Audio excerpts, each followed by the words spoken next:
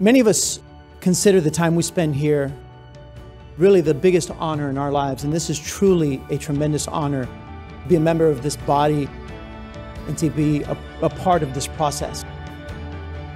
But for me, the greatest honor in my life will always be, and has always been, being a teacher for 15 years. Being a teacher at one high school, Colonial High School in East Orange County. And that's my home. Always will be my home. You see, I'm a public school teacher, still working in the public school setting. And so when we're talking about these bills, it's very personal to me. It's more than just policy that's written on a piece of paper, laws that we're going to vote on. It's the kids that I've sacrificed for. It's the colleagues and the best friends that I have made over a lifetime.